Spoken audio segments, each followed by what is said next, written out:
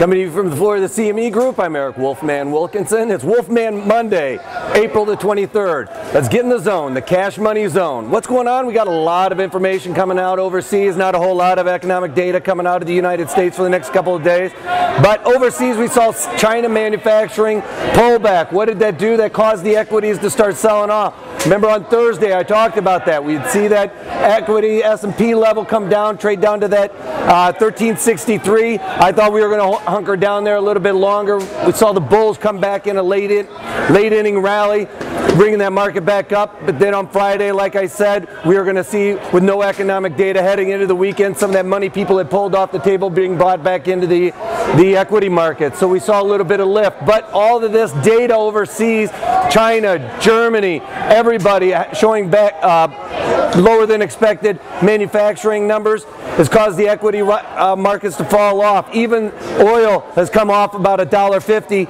overnight in the overnight session heading into today because everybody's seeing this global slowdown. So what's that doing? It's causing the equities to come off. I've been playing this equity market as a short intraday for the past couple of days just because I've been seeing this economic data come out worse than expected.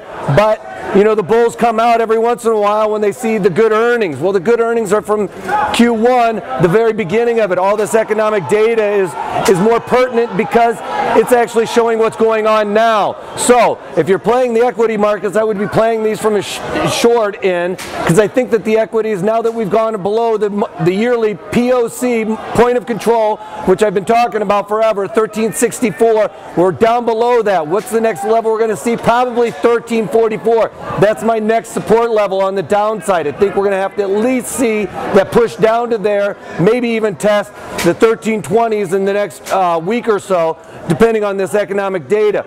But one thing to keep in mind, we don't have any economic real data coming out. We got some smaller economic numbers, but the big thing everybody's looking forward to is the FOMC meeting minutes coming out on Wednesday. And it's probably not going to show a whole lot. They might still talk about that extended period of time, which most people think it's 2014.